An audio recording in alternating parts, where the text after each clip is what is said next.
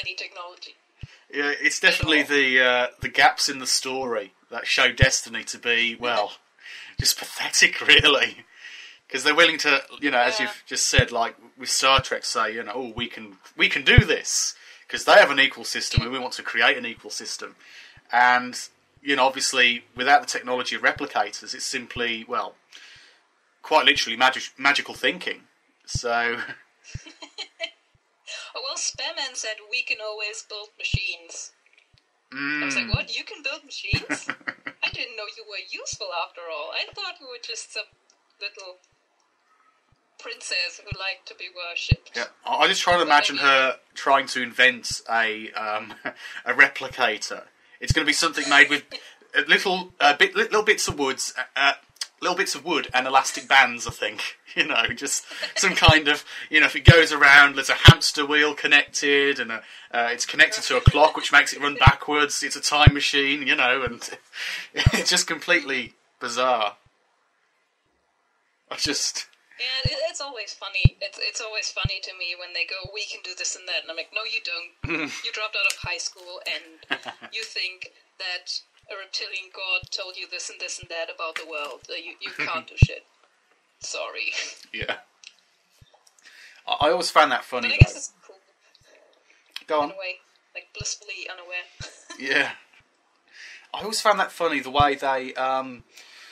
have this idea of reptilian gods, which they're basically, obviously ripped off from David Icke and Sitchin and various other, people who've talked about this kind of topic. And there's, nothing of real value in it, no proof or evidence, but they claim to be, very rational people. It's really, obviously the cult mentality, Dumb thing ever. Yeah. And, I've looked a bit into the work of Zecharia Sitchin. And he was, he still is considered to be, even though he died a couple of years ago, I think. But even so, he's seen to be by, other people within, who study ancient history, archaeology, and other, topics which may relate, to be basically, next thing to a quack, basically. And yet, a lot of these New Age groups, they're all talking about reptilians, and they're saying, well, the proof is in this book, or the proof is from this person, that person. It's really, really stupid in the end. You know what's the fun thing? Reptilians, reptiles as creatures, they freeze into position when it's getting cold. That would be a stupid shape to take for any kind of thing trying to, be gods on Earth or whatever. When you freeze into position as soon as something freezes. Like when it's colder than, I think it was 10 degrees roughly. 10, 15 degrees when it's getting really cold. They just can't move. That's a dumb shape to pick from all the shapes that there are. It is. In fact, you'd expect them to be, perhaps some kind of mammal, wouldn't you? Or something. Maybe there's a robot. Yeah, that's far better, having a robot. You can always see it's science fiction that way. Also, when cults like that, or Destiny in that case, they make something up, you can tell science fiction by them picking humanoid shapes for aliens, because it's easier to project into for the human audience. That's true. I suppose if the history of sci-fi had been slightly different, Bernard Pullman would be saying that, the Daleks are trying to take over, or something equally as bizarre, Yeah, these are the true aliens, They never talk about crystal beings, like in that one Star Trek thing. The crystal alien thing that invaded. I was like, wow, that's cool. And it doesn't have arms and legs and just a weird fish face or something. No one's ever invaded by that. It's too boring. Doesn't have a face. Yeah, it's. I've noticed it's the same with the Galactic Federation of Light. A lot of New Age kind of group, and they talk about a lot of the similar things. They also have the reptilian thing, right? Yeah, and they believe in good aliens and bad aliens, and apparently 2012 is still going to be the right time, and they're like a bit more pathetic for some kind of shift. They call it a vibrational shift. Like suddenly we're all going to wake up. They might have to push 2012 back a year or two. Yeah.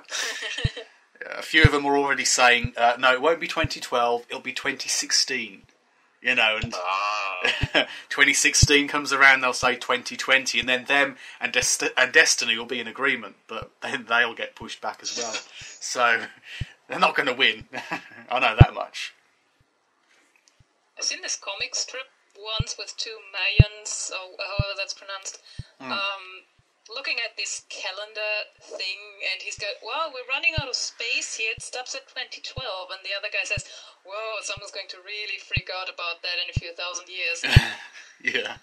Actually, it doesn't run out of space, it's just, it runs through the entire cycle, and it starts over. Yeah, I've heard that too. They're like... It doesn't really end, it just, the what's it called, the long count, happens to have the zero mark around 2012, and it's just... I bet they thought they'd still be around and could just make a new calendar when the time had come, you know. Right. That's what I would think. Yeah, I mean, I find it as ridiculous as, with Millennium, you know, there's plenty of people saying that, like, right, on the 31st of December, 1999, that will be the last day. And the day after, suddenly the world's going to fall apart, you know, and everything else. They said the same things that, you know, the 2012ers say now, more or less. Although many people had this Y2K thing going on as well. They thought, right, the nukes are going to go off instead. But it was still the same sort of, like, transparent logic. And it's all been, like, transposed now to 2012. And I think it's just going to be one of those things that's going to be with us for a while. You know, every couple of years, there's going to be a big, like, oh, it's going to happen now. You know, and every time, just flop, basically. You know? I think that's the way it goes. It's like in Buffy, but it never happens. Well, the thing for me is that sometimes, the things that they get obsessed about,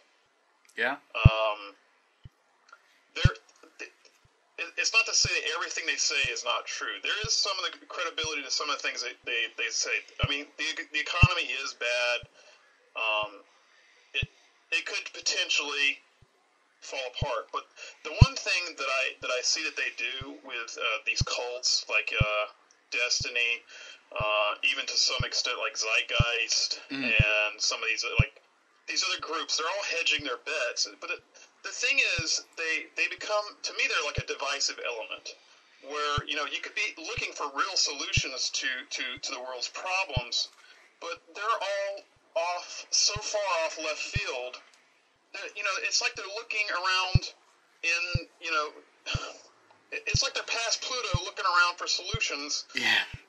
That should be right there in front of their, you know, in front of their face. I mean, you don't need to have solutions that involve aliens or free energy machines. You know, it just takes a little bit more effort to look at real solutions to the world's problems. And what I see is, like, all this stuff. Just, I mean, I think sometimes I think to myself, you know, how do people on the other side, like, say, like, you know, someone's like a fundamentalist or a real hard line conservative, you know, they look at this entire thing and they're like, wow, what a bunch of freaking nuts. You know, so it discredits any kind of legitimacy to any kind of movement which might have, you know, a real relevant issue or real things to talk about. You know, it just destroys it in my view. Yeah. The messages aren't always that bad. Sometimes they're just really badly executed. If there's one thing I hate in this world, then it's lazy people who do half-assed work. Totally agree. It just pisses me off. Yeah. I mean, I've done some pretty, you know, diabolical things for, like, YouTube in the past, and I thought to myself, oh, you know, when you make a huge error, and you look back. But a lot of these groups, they don't bother. They don't even have the ability to say, right, I made a mistake.